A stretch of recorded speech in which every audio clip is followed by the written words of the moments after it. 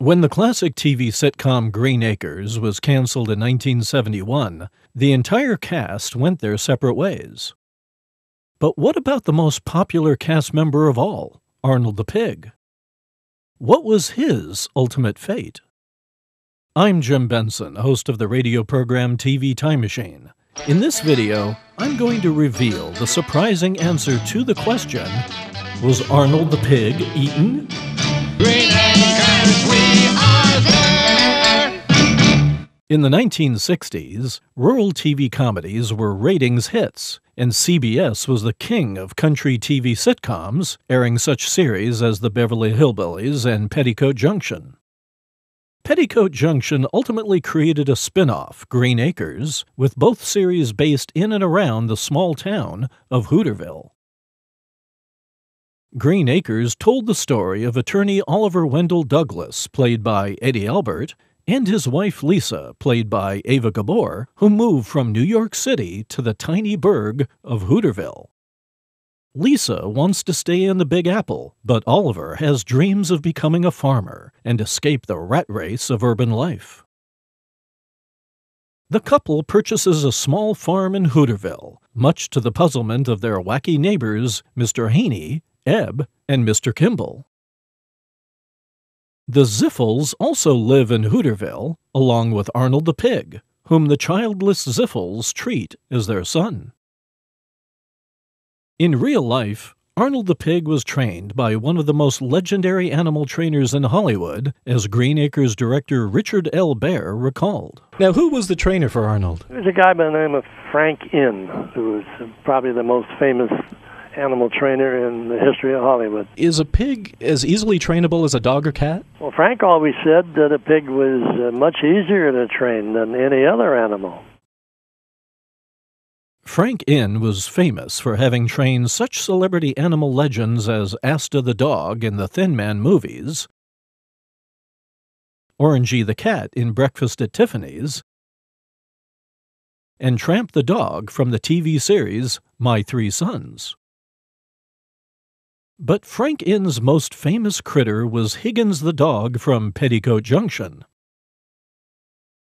Higgins would go on to Hollywood superstardom as the legendary Benji the dog in the smash hit Benji series of movies.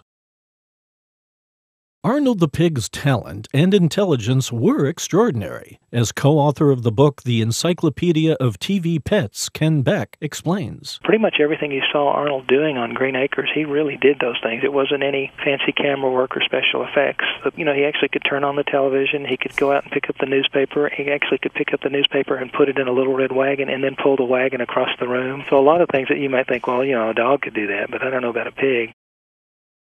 Arnold the Pig became perhaps the show's most popular character, receiving thousands of fan letters every year and winning 3 Patsy Awards, which are the animal equivalent of an Emmy Award.